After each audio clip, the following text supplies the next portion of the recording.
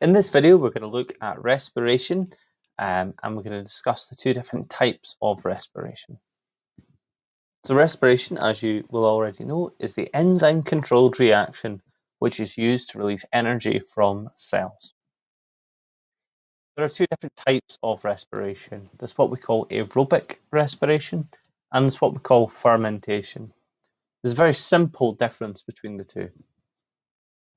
In aerobic respiration, oxygen is present and available to the cells. This happens in animal, plant, and yeast cells. It does not occur in bacteria for reasons that you'll discuss if you take biology into 4th or 5th year. So glucose, which is the sugar we eat and we get our energy from, is broken down into the gas carbon dioxide, into water, and into quite a lot of energy. Aerobic respiration is the gold standard of respiration. It releases 19 times as much energy as you would get if you didn't do aerobic respiration.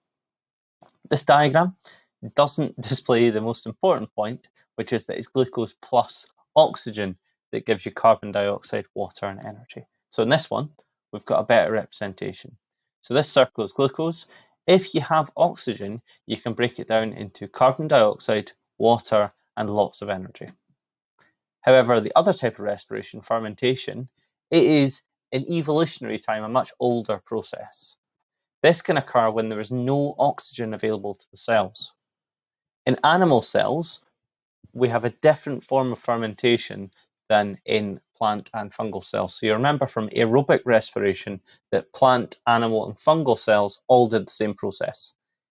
In fermentation, animal cells can turn glucose into lactic acid or lactate, and the yeast and plant cells would turn the glucose into carbon dioxide and ethanol. So this is where it splits. Glucose, you can see there is no oxygen present, will be made into lactic acid and energy. If you go for a run, maybe you've just eaten a lot of food and all of your blood has gone towards your guts to help pick up all the nutrients, you might not have a great circulating volume and your body might not really be prioritizing blood going to your leg muscles. So if you decide to then go off on a massive sprint after having a big lasagna for your lunch, you will not be delivering the oxygen in the blood to your leg muscles that they really would like.